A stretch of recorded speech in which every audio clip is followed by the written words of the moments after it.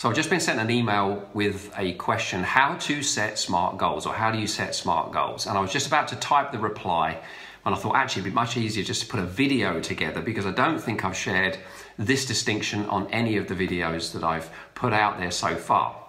Right, the question, how do I set SMART goals, is the wrong question to start with.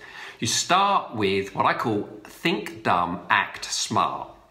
The reason that you want to think dumb is because you want to think big before you chunk down and come down to SMART. Now, if you don't know what SMART stands for, it stands for specific, measurable, achievable, relevant, and time-bound. And it's a very good little format to use, but it's not where you start.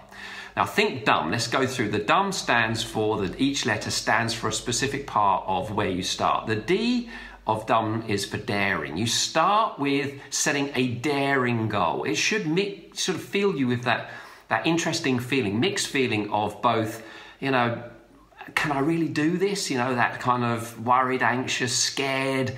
Plus also, if I do this, it'll be absolutely amazing, exhilarating. You should have that interesting mix of emotions. That's a clue that you're getting the first part of goal setting right.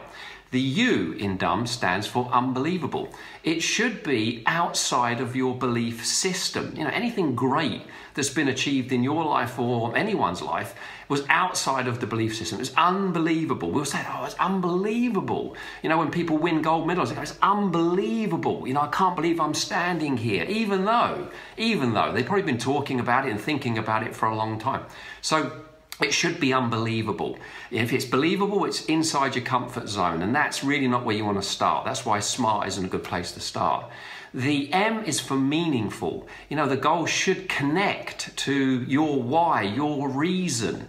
You know, was it 80% why to, 20% how to? When you've got a big enough reason, you'll find a way to achieve it. So make sure that the goal is meaningful to you. The more meaning that you've got, the more chance you've got of achieving it. And then the B in dumb stands for big. You know, set big goals, big, hairy, audacious goals, lofty goals. That's the whole point. That's where you start. You start big and then you come down to SMART. Once you take a big goal, you then SMART the goal. So think dumb, act smart. In other words, when you're setting goals, you should be uncomfortable. It should be an uncomfortable process. That means you're doing it right.